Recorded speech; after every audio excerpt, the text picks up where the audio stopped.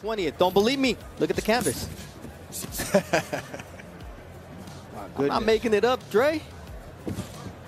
I think that Filipino flag that Tim saw, I think that's a trigger for Tim. I think he's having a Manny Pacquiao flashback. Manny Pacquiao flashback. Listen to me. I'm thinking about last week's fight as well.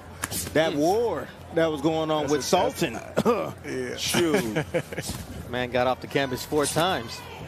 Yes, he did. Bernaldez trying to land that right hand, setting up a left hook as well.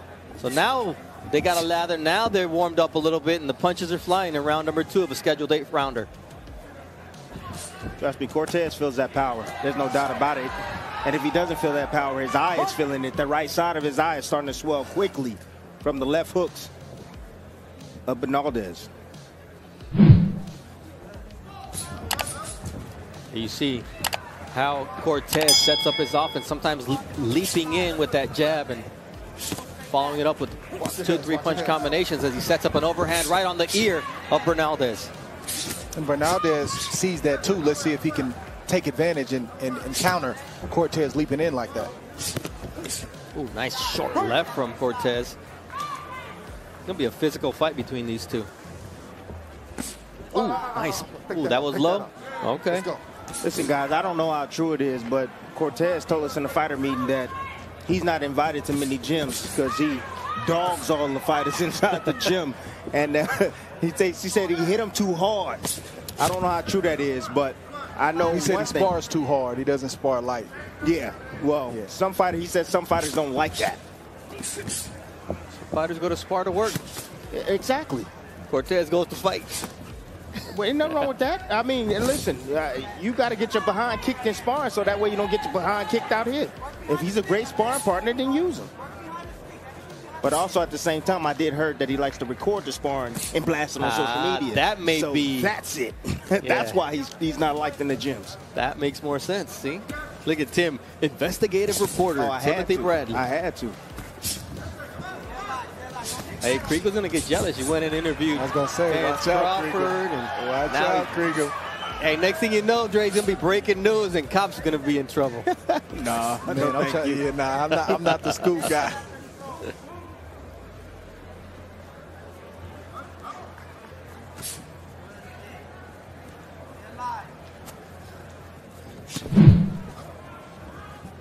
Bernaldez is just looking for one big shot. And Cortez is just trying to be a little bit more busy, but he's also respecting the power of Bernaldez. That's why he's not opening up like he usually does. You know who's busy as well? Our very own Mark Kriegel, who's in the locker room with uppercut off the ropes.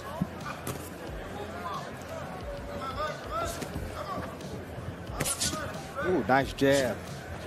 See, the fight would be easy for look like a head clash right there. No cuts so far, which is the good thing. Cortez just got to get that jab working. He'll be able to control. Oh my God, their heads are coming together. That's twice in this round that the heads clash, and it's going to get more dangerous as the fight progresses. Well, you have Bernaldez. He's leaping in with the left hook with his head down the middle. He's not getting his head up off the line. That's the reason why you have the head clashes. And then you have Cortez coming in, also trying to attack. See Bernaldez landing a nice combination to the body. Oh, go right in. Nice dip right there. The shot Bernaldez has been trying to land on all fight long is that overhand right. We knew what we were getting in this fight in terms of 2 attacking fighters, and here in round 3, they're finally decides to go to the body as well. Ooh, nice body work right there from Cortez. Shoulder plex of Bernaldez.